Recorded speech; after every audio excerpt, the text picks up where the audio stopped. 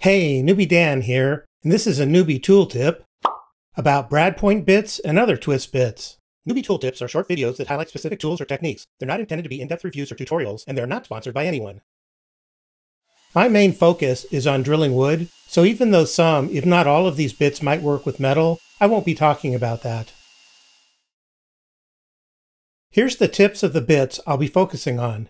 There's a multi-purpose bit, a pilot point bit, and a brad point bit. You need to remember that pilot point and brad point are not the same. These three bits are part of a group of bits which are collectively known as twist bits. The first type of bit almost everyone starts out with is the multi-purpose bit, or as most people refer to them, simply drill bits. Multi-purpose bits have a pointed tip shaped kind of like a V. The larger the diameter of the multi-purpose bit, the greater the chance of tear out. Sometimes this can be prevented with a piece of painter's tape on the back. And sometimes not. Oops. Trust me, it actually does work sometimes. If not, clamp a piece of scrap wood to the back of the board. In some circumstances, it can be hard to get this kind of bit started in the right location because the bit may want to skate around the board.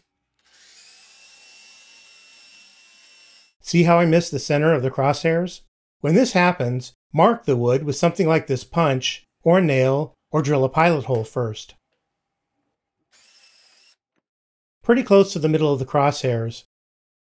One upside of the shape of this tip is that if you have an existing hole you want to enlarge, this bit will sort of center itself in the existing hole, making it a pretty good choice for enlarging existing holes. DeWalt's pilot point bit is a modification to the standard multi-purpose bit. It has a small extended portion here, which acts sort of like it's drilling a pilot hole, hence the name pilot point. This point helps keep the bit from skating at the start, which means you may not have to put a mark in the wood or drill a pilot hole. Pretty close to the center of the crosshairs, but that's not always the case. Sometimes it's hard to line up this bit on your mark because you may not be able to see the tip of the bit very well. You'll see what I mean when we get to brad point bits in just a moment. These bits also produce tear out, so be aware of that. The cutting edges of the flutes are flat across, instead of angled like multi-purpose bits. Honestly, I'm not sure if this is good, bad, or irrelevant. As always, I'm a wealth of useful information.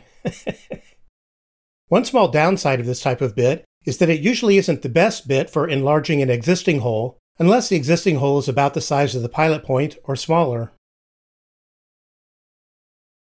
Now we come to my favorite type of drill bit.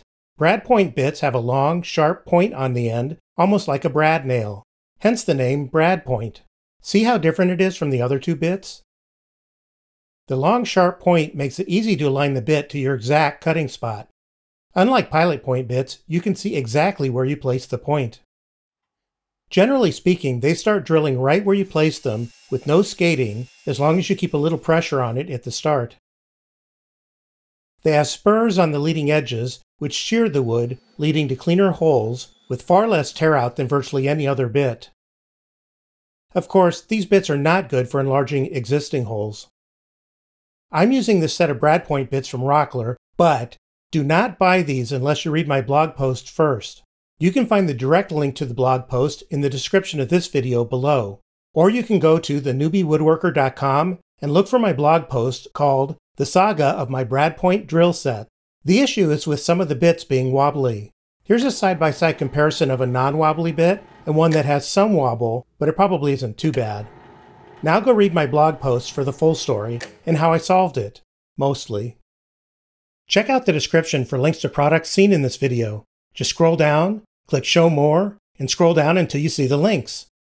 And if you like what I do here, click that subscribe button, and don't forget to ring that bell to get notified about new videos. Thanks!